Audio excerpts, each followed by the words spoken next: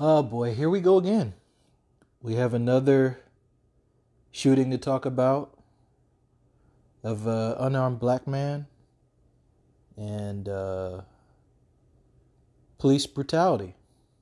Again, Daunte Wright pulled over for expired tags in a town right outside of Minneapolis where George Floyd was killed last year and where the current trial of Derek Chauvin is underway. I don't know how I feel.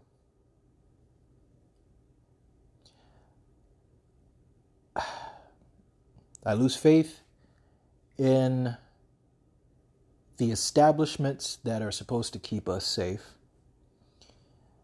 I'm constantly reminded of the biases that are out there that constantly subject minorities to things as this. And I just gotta say, when does it stop? Or does it ever stop? The realistic side of me says no, things won't change to the point to where we don't have to have these discussions every year. However, a part of me has hope that maybe some way the universe kind of makes this a better place for us minorities. I don't think it was an accident that Kim Potter mistaked her firearm for a taser. 26 years on the force? Don't think so. It should be muscle memory at that point.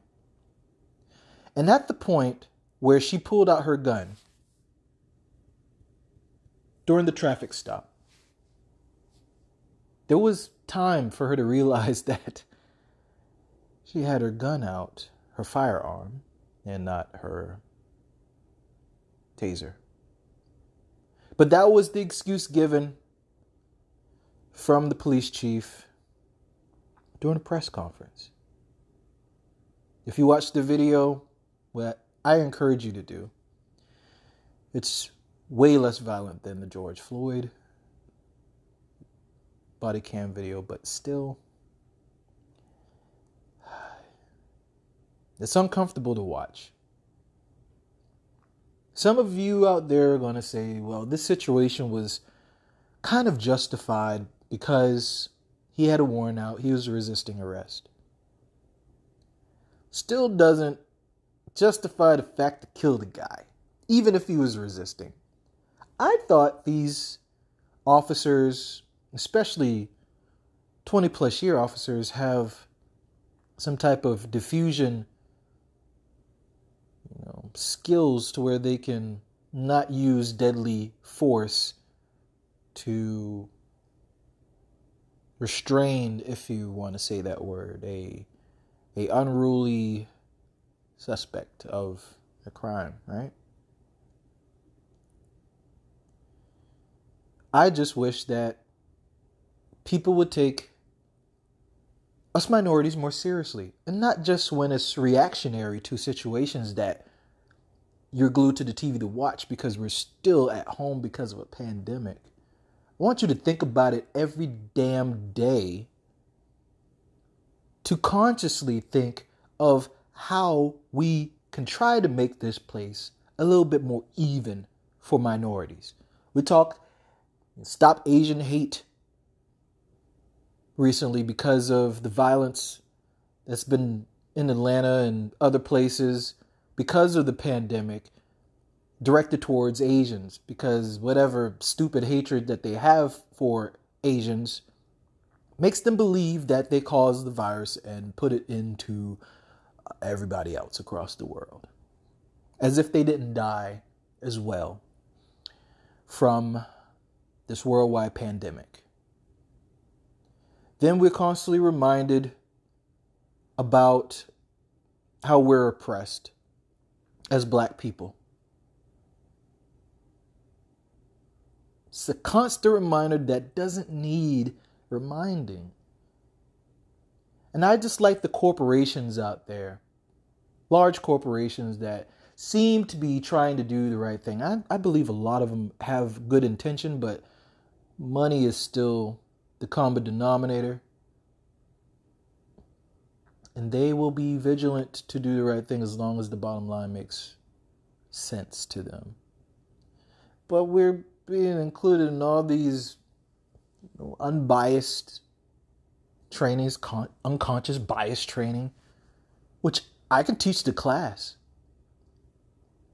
because I live it in different ways through being black in America.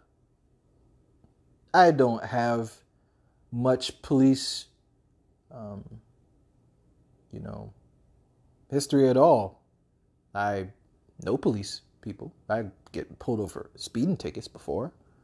But never have I been handcuffed and such. I'm blessed at that. Because I've been prepared by my family, and I've seen things that happen growing up in the South as a black man.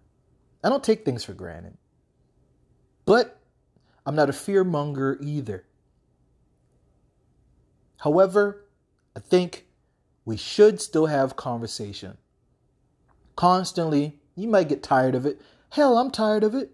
We shouldn't even have to talk about this. You ever had a serious talk with a family member that you just pissed off that you have to keep having that conversation with? Because they keep stealing your shit? Or hurting you? But you still got to have it, right? You're not going to let the shit fly.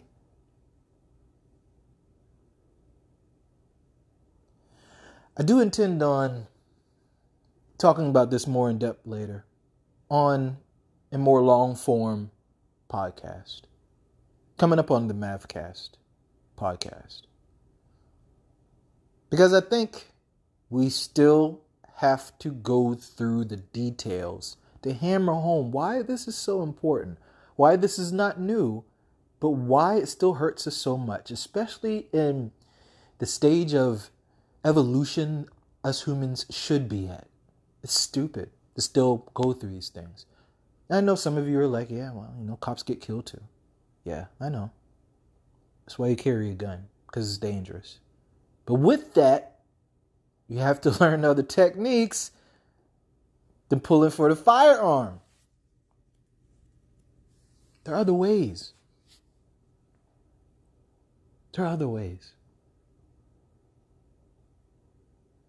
I just want to take time out and express my thoughts right now. Because it's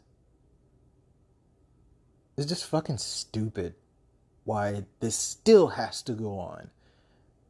In our supposedly advanced society, the richest country in the world has the most goddamn problems that we want to sweep under the rug, but we're so quick to talk about material shit. I commend the NBA for postponing their games and standing up for minority lives.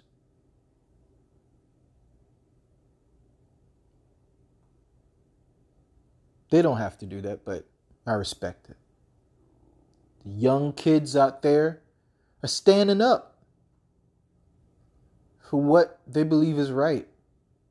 We're at the precipice again of a turning point in our society for this year. I feel it building. Is it a repeat of last year? I think it's going to be different because we have different leadership. But the details, the devil's in the details, man. It looks like a repeat. Sad to say. But I just wanted to take some time and speak my mind. Be blessed out there. Stay safe. Mask up. And, man, I really hope things get better. Until next time, have a wonderful day.